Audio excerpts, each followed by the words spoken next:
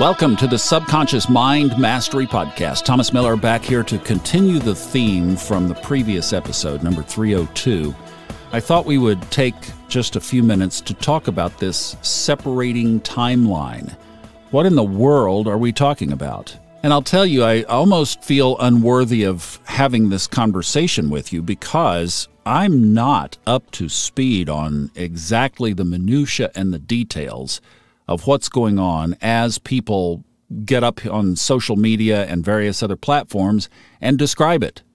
And here's some background or context on that point. As you know, I was raised in the church, and the Bible was the very authority of life. And a number of places in the Old Testament, and particularly in the book of Revelation in the New Testament, there are a number of prophecies about end times. And I know every one of them like the back of my hand because my mom spent her life trying to unlock that puzzle. When is the rapture going to happen? Who's going to be the Antichrist? When is the temple going to be built? And see, in all deference to her, this is somebody who was in her 20s, who was actually about 20 years old, when the nation of Israel was formed and approved and chartered by the United Nations in 1947, 1948. None of biblical history could have happened with the Jews scattered all over the world as they had been since 70 A.D. They had to come back, and that began in 1947. So for her, these are the last days. Well, there's a whole script that is put together by people who have studied this for a living, Bible prophecy. The one that really gets me right now, especially as we're talking about all this cryptocurrency and digital passports and all of this, is in the Bible. You've heard 666. Well, what is that? It's from the book of Revelation. And in the world at that time, the stage is set for a universal currency. And it says that if you don't get the mark, which a lot of people today believe to be some kind of a chip, the Bible says you will not be able to buy or sell anything. You won't be able to exist in the culture. Well, when I was growing up and really became aware of this and started studying it myself in the 1970s, we couldn't figure that one out. But you sure could today. You go, oh, yeah, they're doing it right now. Modern technology, health chips, identification chips, medical chips, and currency have all been implanted already. Now then you get into the metaphysical realm, and there's a whole narrative about what I wanted to talk more about today is this separation of timelines. As I mentioned in the previous episode, this is very much the stuff of parallel universes of self, where Fred Dodson in 2006 authored a book way ahead of its time talking about could in an infinite reality there be multiple timelines. Back then, that was pretty revolutionary and pretty bizarre. Then comes the movie The Matrix, and then today we're like, oh, of course we're separating timelines. It's like, you know, I get there on TikTok and I look at these young people who get it. They understand. They realize it. They know we've been lied to, and they know that we're pulling away from all of that. And they're already aligning, many of them, what camp they want to be in. And you could imagine they want the higher ground. They're like, we've got our whole lives in front of us. We don't want to be deceived anymore. We don't want to be a slave to this corrupt system. Well, that's what sets the battle right there. I'm going to put it in astrological terminology because in 2024, basically, the planet Pluto leaves Capricorn, where it is now, and moves into Aquarius. Capricorn very much rules old, worn-out, tired structures. Aquarius very much rules new, innovative, technological, revolutionary, independent structures. The old Aquarian mantra, don't tell me what to do. But the shadow side of that is the authoritarianism, the control, using technology.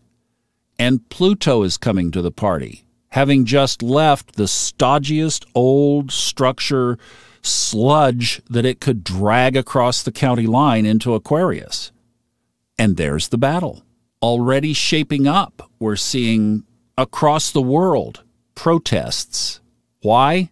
authoritarian government and politics. Corruption, basically.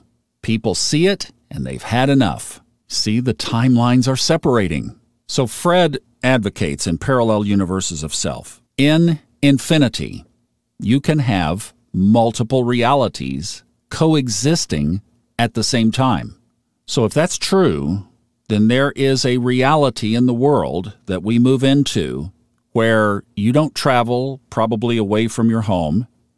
Your money is digital. There's a central authority that controls that money, and it can easily be turned on and turned off to give you access to it in a particular geographic area or not. Sound crazy? China is already doing it. And further, you would need credentials to move here and there. You travel, lodging, purchasing, taking up partners. I mean, it all could be controlled. And there could be that timeline where basically it permeates the whole world. There is no place to hide. There also could be a timeline of peace and bliss. Basically, what the book of Revelation talks about is the millennium, 1,000 years of no influence from evil. The lion will lay down with the lamb. There is peace on earth. The planet is restored. These things that are destroying all of the various things on our planet are gone. The consciousness of the planet will not tolerate it. They are gone. There are no armies because there's no war. Humanity lives together in peace. That's depicted. That is part of the prophecies of the Bible. Of course, that's what follows the Battle of Armageddon. So, I mean, it is, there's war before peace in that timeline. But it is projected. So we could have the authoritarian timeline. We could have the warring timeline. We could have the peace and serenity timeline. And I think what we are seeing and experiencing, and this should really make you excited, is that humanity is starting to divide between those two things. The one thing I see that could be a bit of a problem is that maybe the conditioning and the programming has brought humanity so low that it's going to take a little bit for it to embrace the significance of the lion laying down with the lamb, peace on earth, no need for armies. We can't comprehend that right now, but we need to. We need to see it in our minds. We need a group of people who can see that, at least in our mental reality, so that we can eventually see it in our physical reality. So that's why I was saying in the last podcast, with the little example of being diagnosed with a terminal disease, that if you thought wonderful, beautiful, loving thoughts all the time, you could heal the disease. Well, isn't that really where we are in our world now? Because if we don't heal this, that's basically what we have. What we got going on right now ain't fun. I mean, not even for the oligarchs and the ruling elite. Most of them, their lives are screwed up. Either they've been arrested or they're on the run from something. So I guess I've learned through my life enough to say I don't think that there is an absolute authority on exactly what's going to happen. So anybody who says this or that about anything in the future, I'm framing up for myself as a possibility. You say, well, what about the Bible? I mean, is that not an authority? Well, my personal take is that a lot of it is not how it originally came through. But I do think that it's very possible that some of those authors were given a glimpse into some things that were possible on certain future timelines.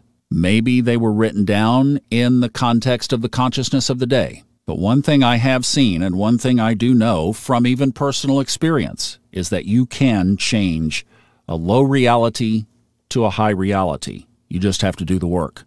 And the same is true collectively. So from here, we could either spiral down, or we could what if up. We could spiral up. That's why I think now, more than ever, this healing convergence that we are doing, and I'm looking at ways of what we can do to carefully and slowly expand it. The original group, you guys are going, no, we won't, I promise, we won't. That's sacred. But it needs to be passed around. The world has to wake up to this. The world has to realize, as what happened in the last podcast, think about it. If you collectively, a group, sends love into the ethers of the universe. Facebook hears music bells. Tanya's son hears jingling. Pam, another listener, coming to visit Western North Carolina in October. She's going to get to experience it in person. Says she heard classical music, thought we were playing it on the recording. If all of that can happen, that is so much more powerful than any weapon that the dark side has available. And that message needs to get out. Why would we not scream that off of the housetops? What if the whole world truly could grasp that reality? That if you stand together, guys, it's not an individual effort. The whole key to this is together. And you don't have to be perfect. We just come together with an intention. We reduce ourselves. We put the intention out. And Zuck's servers hear angelic music. So what's the answer to the timeline split? I shouldn't have to say. All we need to do is find more and more and more people to join that level of consciousness, however they choose to find it. And just like the analogy in the last podcast, it can't be an on and off switch, or else you lose it. It has to be there all the time. Always growing, always expanding, more people becoming aware. And then, one day, out there somewhere, holding that vision, 24/7, 365, the lion will one day lay down with the lamb. So my encouragement to you, as you see it in everyday life, you see it on the freeway, you see it on social media, you see it on television and the movies, you hear it in music, be aware of the timeline split. There is a low level and a high level. In fact, I go back to a verse in the Bible where it says, "Broad is the way to destruction. Narrow is the path to eternal life. Many are on the broad road. Many are heading down the lower timeline, and sadly, they don't even realize it. Few now are on the higher timeline. Our challenge? Get more on the narrow path. Let's make it look like Mount Everest in May, trying to summit. A sea of bodies that can be seen from space, right? You know, Mount Everest now, it's such an easy deal relatively to get to the top that so many people are doing it. Well, let's make the path to the mountaintop that we're talking about look like that. And that's the final point. It does seem like this is going to be the most amazing time to be on the planet. I didn't say the easiest. I said the most amazing, the most exciting. I'm believing this more and more, that what is in front of us is a complete overhaul of the way that humanity relates to planet Earth and to each other. And you know, what may be part of the purpose of this stuff that we've been through these last couple of years is to butter up this planet to say, oh my gosh, I'm ready. Let's bring it. I'm ready for anything different than this. And it's crazy that all you have to do is get on Facebook or on YouTube on Sunday night and sit for an hour and share in some great conversation and send love up into the planet. That's all it takes, and we could change the world. Thanks for listening. Wow. This is going to be amazing. Let's all together support each other and enjoy the journey. I'm Thomas Miller. Thanks so much for your time.